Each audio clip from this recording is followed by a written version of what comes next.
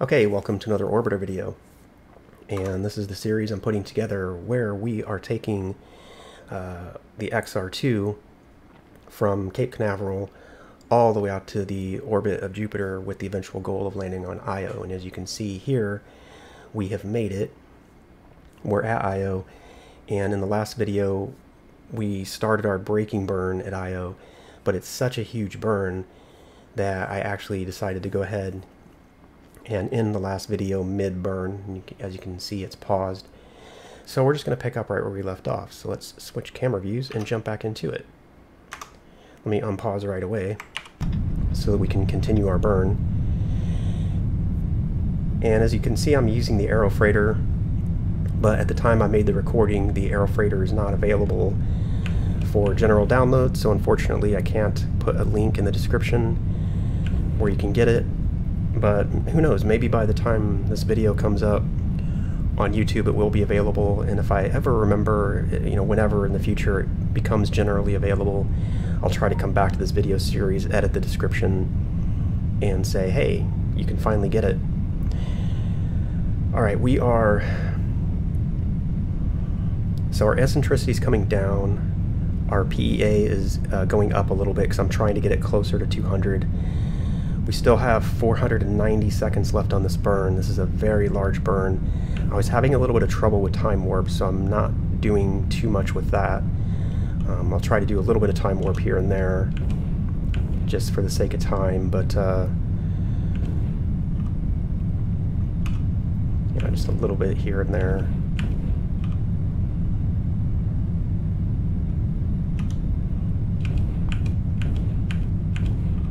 So our PEA is almost at 200. It's getting pretty close. Now I notice my time to the periapsis is actually starting to count up. So I could probably actually cancel this burn, get a little bit closer in. But I think we're just going to go ahead and continue with the burn for now.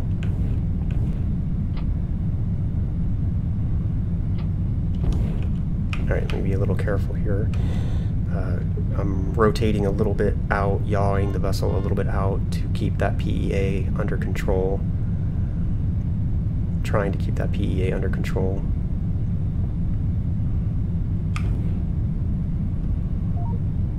So yeah, the time to the periapsis is counting up. Not what I want. Not what I want. Let me do this. Let me think.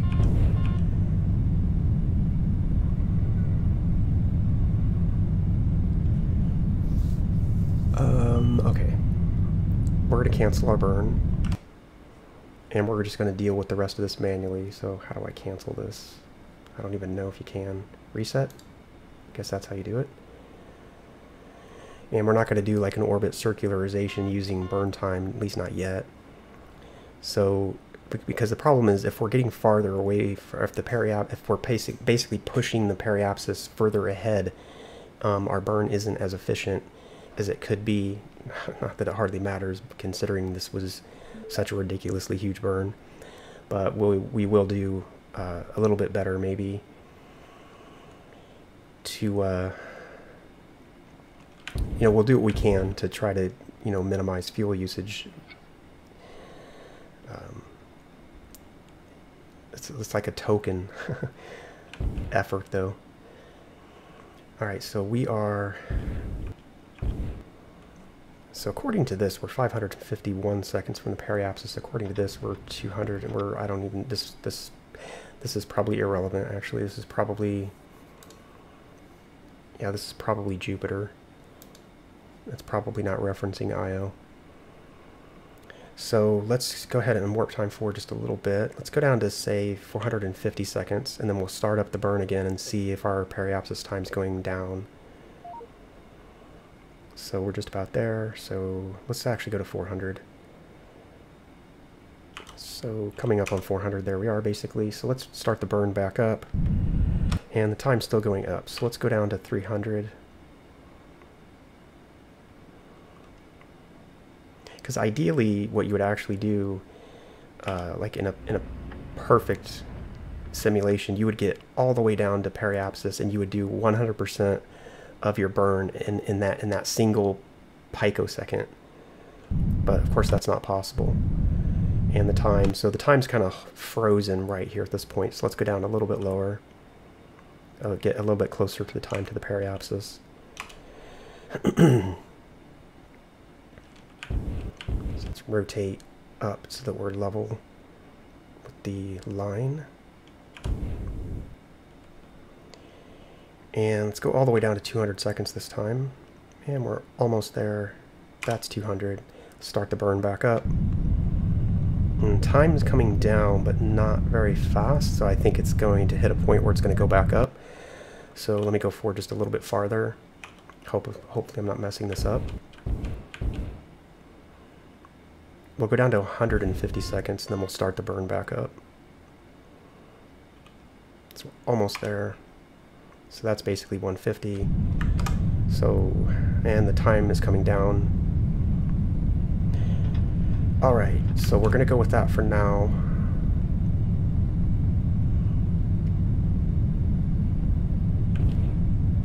So PEA is about 190.5, so pretty close to 200. I wonder now that I have Io as the primary gravitational influence if, yeah, now it's, yeah, now the burn time calculator is giving me the correct time to the periapsis. I wonder, let me see something. If I do circularization, so because it can do a calculation, and I think we can probably actually use burn time calculator for this now. But it can do a calculation to figure out a more efficient time to start the burn. And we did start it a little bit early, but that was intentional. So let's go ahead and warp time 4, get closer to the time to begin the burn. So we're about 9 seconds out, 5 seconds out, 2 seconds out. Here comes the burn. And once again, if I rotate just a little bit outward, it should bring up my periapsis closer to 200, which is the altitude I chose. Probably won't be able to get this perfect, but we'll get as close as we can.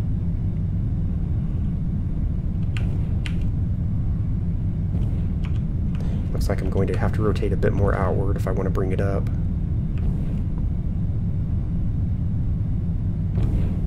There we go. That's still coming up really slow though. And if we want to gain like basically another 10 kilometers, let's rotate. Let's go all the way to 170. Right there. So about 9 more kilometers to gain on our periapsis.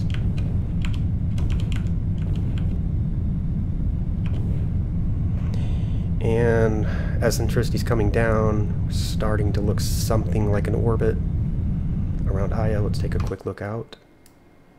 Let's see. Yeah, without ambient light, you can't really see anything, but at least we can see the glow. Oh, we can see Jupiter right there. Okay, we're starting to get offset here. Alright, we've passed periapsis, so I actually need to rotate inward now in order to keep my periapsis from going. There, we're captured.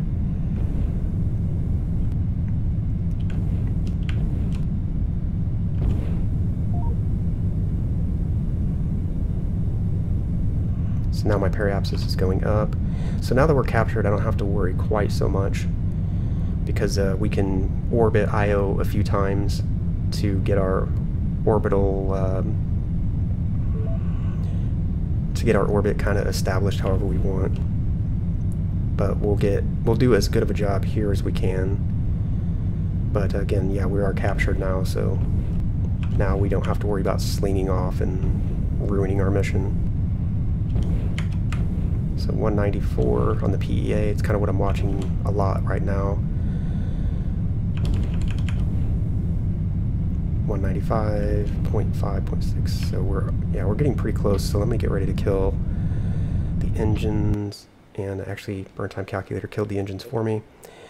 We are past periapsis by quite a bit now, so I'm not really going to try to improve the orbital circularization right now. We're 300 APA is pretty good. What we could maybe do is translation. See, that's not what I have in mind. Okay, so all right, let's take a look and consider things. So we are in orbit around Io, and this is our orbit path around Io. Let's change the display lines to orbit plane. Take a look. So it looks like, you know, eventually this part of the orbit, like this part of the orbit here, will be passing over the base. So if we look at base sync MFD and target IO base, that's not spelled right,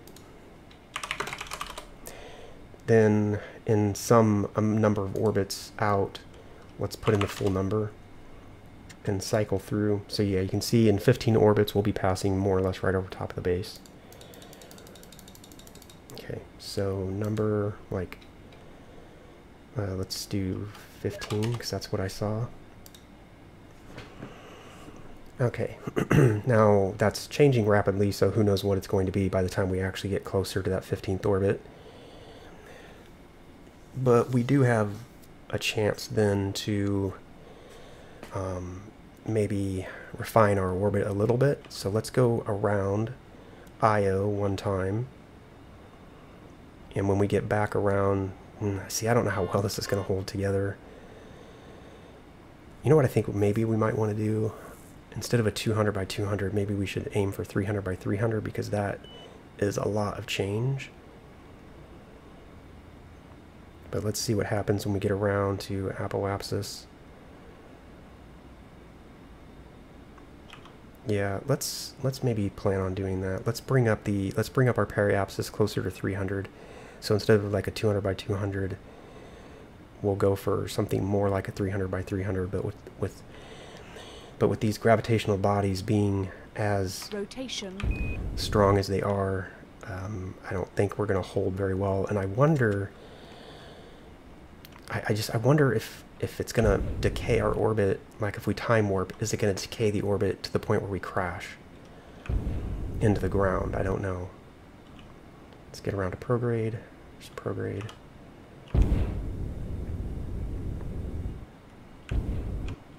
And Jupiter out in front of us, very cool. Should probably switch back to this view because it's so much cooler. But I just was in the other view for a bit and forgot about it.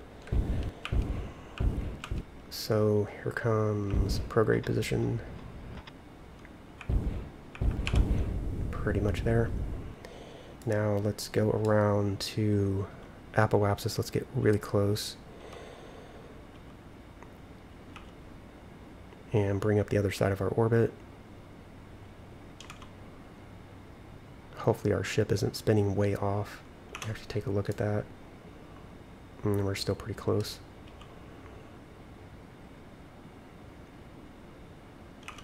Alright, so I'm going to bring up burn time calculator. Actually, let me just do that on this side over here because it's already up. So we'll switch over to time to apoapsis and we'll say circularize. So that's going to happen in about a minute, about a 2.5 second burn, a little more.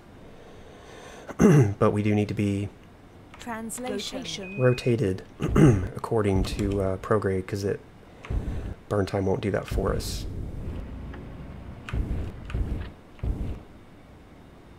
Great MFD, but you know, it's not like the Swiss Army knife. That is IMFD. Okay, so we're almost there. How much time to the burn? Another 32 seconds.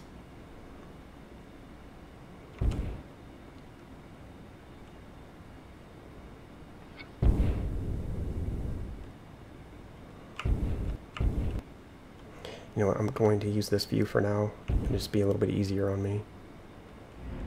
Although I wonder, does Orbiter know that I have that other MFD open?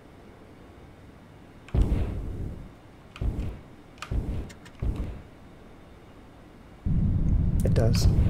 Okay. Alright, so there we are. So we have a pretty circular burn. Again, I don't know how well that's going to hold together because as we saw, as we were going around Io, you know, our periapsis and apoapsis were shifting pretty significantly. So How are we doing on time? 15 minutes. So we're not going to be able to complete a deorbit on during this video. That must be Europa. Nope, Ganymede. But let's go ahead and just warp time forward, get closer to that orbit. That's falling apart, but it looks like it's still going to be the best orbit to choose. So let's just warp time forward and watch our orbital elements. You can see our apoapsis is climbing, our periapsis is holding stable for now. So a little bit faster on the time warp. Boy, that's going down.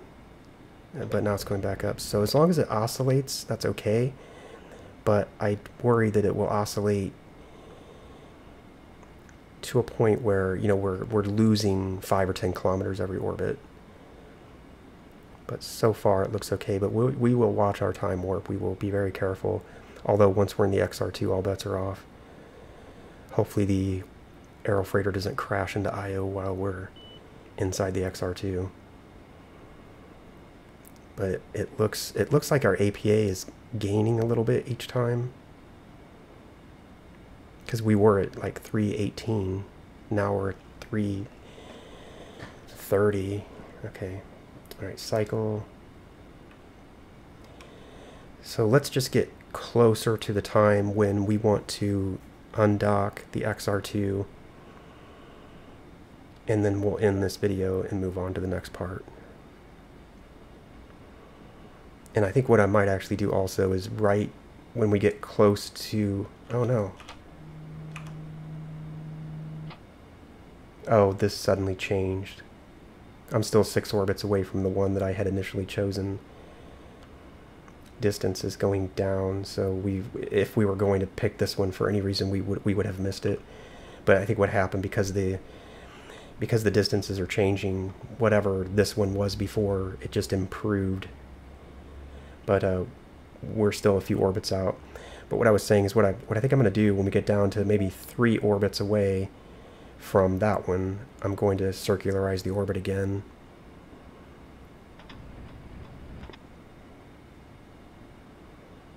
Yeah, because our APA is going up, our PA is going down.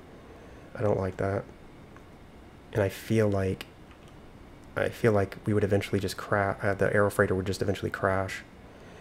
So actually, let's go ahead and circularize the next time around. How close are we to apoapsis? So we got a bit to go. Let's go back to real time. And let's begin rotating this behemoth. Okay. So 1,000 seconds from apoapsis.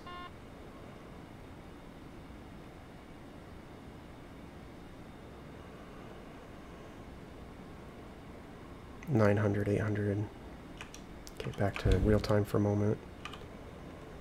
Let me put in just control thrust in that direction, a little bit more control thrust, a little bit more, a little bit more. Just trying to hold roughly at prograde so I don't have to correct. Don't have to correct by much. Coming up on the time to the apoapsis. So let's bring up burn time. And time to the apoapsis and circularize when we get there. And let's rotate back to prograde. And go with that for now. And I can see it's wanting to go that direction. Okay, so just warping time forward. Okay, we're getting pretty close. Okay, manually rotating the vessel into prograde. I wonder if this autopilot works now. Yeah, it looks like it works. Okay, so we'll go with the autopilot. 40 seconds from the burn, just a little bit of time warp. Speed up some of our maneuvers. And here comes the burn. Alright, so we are in a 385 by 385 orbit around Io. Let me Control S to save. Let me switch camera views.